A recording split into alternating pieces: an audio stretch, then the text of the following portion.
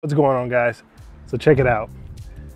One thing that guys commonly experience when they start approaching, especially once they start to polarize more, which means when they're doing their initial approach, they're not showing up platonic, they're not showing up friendly, they're very clear in their intention. You start to get responses from girls that sound something like this.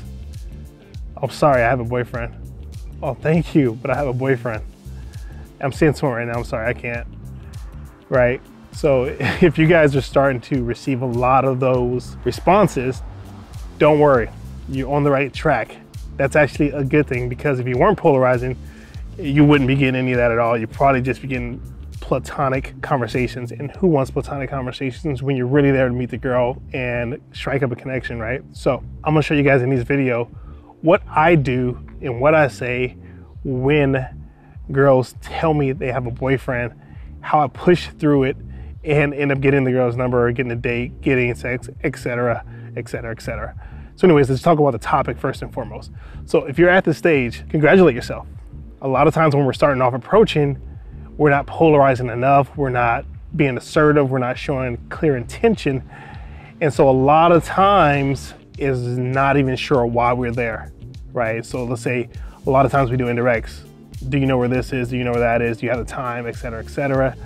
And you'll get that, but when you try to keep the conversation going, all you're getting is pretty much platonic.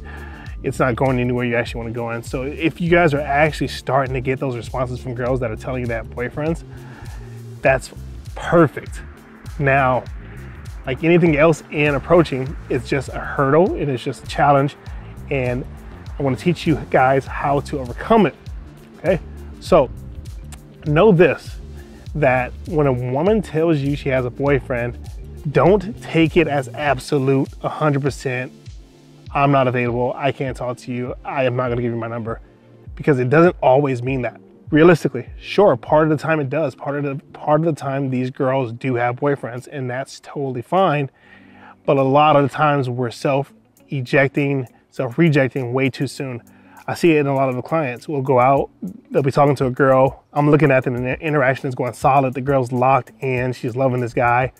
And you can tell there's something going on over there. You can tell there's something that she's enjoying, right? But then the guy will come back to me, almost prematurely it feels like, and I'm like, cool, what happened with the girl? And it was like, oh, you know, what's going good, we're chatting it up. I was like, okay, cool, what happened? Well, she said she had a boyfriend. And I was like, okay, cool, and then you just let her go? It's like, yeah, but she said she had a boyfriend. I was like, okay, cool. So I know from experience that that's not the end all be all. And I'm gonna show you in a little bit how to prod and poke through that to get to the other side of it, to find out if it's actually true, or she's just telling you that because that's her instinctual answer that she gives to all guys who are coming with that energy. So in just a second, I'm going to show you how I poke and prod to find out if that's really true.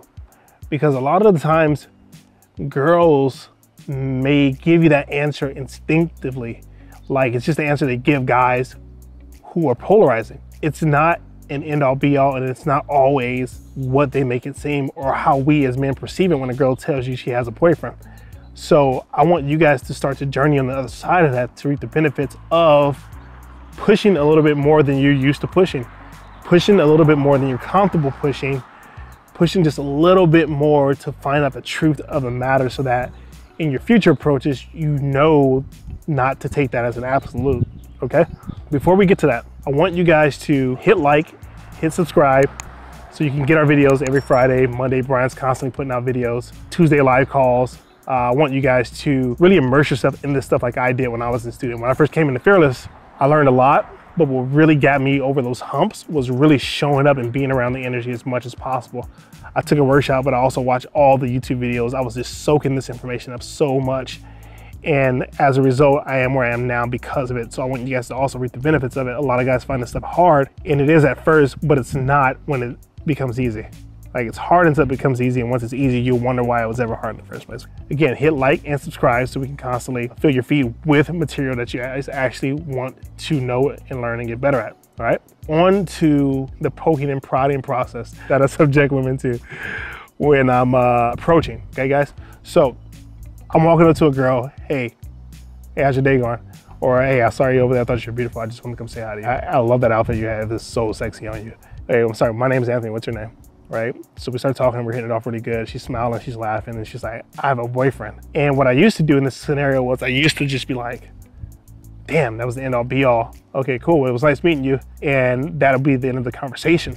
And nothing would ever come from that because it was self-ejecting. And at the time I didn't know it was self-ejecting. So what I started to do is I started to get more confident in my approaches was I started to play with that a little bit. When girls would be like, I have a boyfriend, I'd be like, I was like, is it serious? Right? And this may not seem like a big deal or a big thing to ask, but it was one step further in that direction I was scared to go. I was scared to poke and prod and ask questions and find out if it was actually true or find out how serious this relationship was, if she was really having one. And what I learned is that a lot of the time, what's going on is that they might be talking to a guy, they might be talking to a few guys, and they may not be serious with any of those guys. And then you come along with that inner energy, that masculine, penetrating, leading, containing energy, and all of a sudden she's digging you more than she's digging the other guys. So if I ever get that nowadays, what I do and what I suggest you guys to do is poke, prod. Oh, tell me about this boyfriend of yours. What's his name? When's his birthday? Oh, so you really do have a boyfriend. Okay, cool. I was just checking. Or I might say something like, there's no way you have a boyfriend. You gotta be kidding me, right? And I'll poke at it and I'll ask questions like, cool, you know, it's a good relationship? Cool, how long you guys been together? So I'll kind of poke and prod and laugh, and a lot of times I'll get girls who are just like, no, we've just been dating for like, I don't know, a couple weeks or a month or something like that. And then you can tell right off the bat it's nothing serious and that she's still kind of open. And in doing that, she kind of surrenders because now that you have the information, you're given a lot more data to play with, right? Because you know now at this point that it's not how you perceived it in your head initially. And it's a little bit different than that, because if you know she's only been seeing this guy for a couple weeks or to a month, it's probably not too serious, and she's probably still open.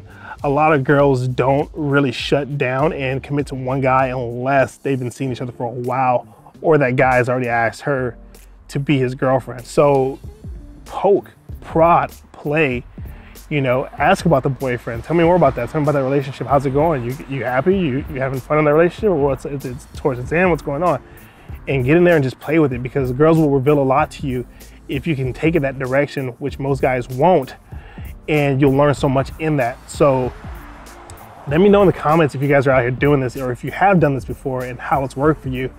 What have you noticed? What did you learn in doing so that the rest of the guys can see it as well, and then start to pick up on the habit of doing it, so that you guys again can start getting the girls that you actually want and stop settling for the girls that you don't want, okay?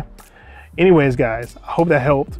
I'll see you again next week. And remember, only the confident really live. Anthony with Fearless signing off.